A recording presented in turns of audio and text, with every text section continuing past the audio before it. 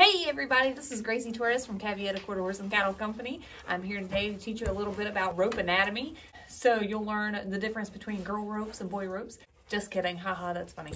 I do want to teach you a little bit about ropes though, and the proper way to handle them and what different parts are called. This is what I know, it's what works for me, so don't harass me as far as the roping technique and the rope building goes. Obviously I'm not going to be doing any roping right this second, but I am going to teach you about the basic parts of the rope and how to build a loop.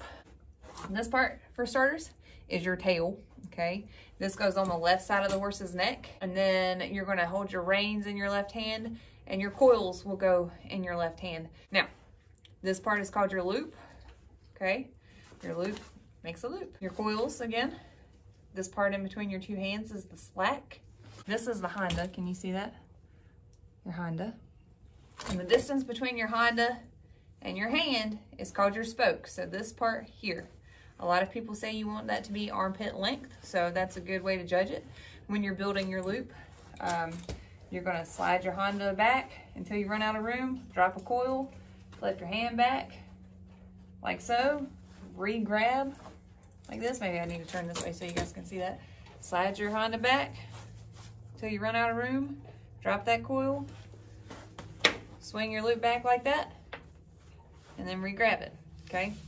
If you're gonna measure, that's about armpit length, so that's a good judge. I throw a little bit of a bigger loop than most people do. I'm not a team roper. I have no idea about team roping. I just do some ranch roping, and I don't know a whole lot. I just know enough to be dangerous, so don't quote me on any of this stuff.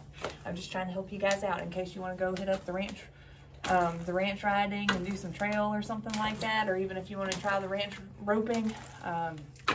If you really want to learn, this is a good way to get started. So again, the slack is in between your two hands. This is your loop right here. This is your Honda right here, that little guy. And then the distance between your hand and the Honda is called what?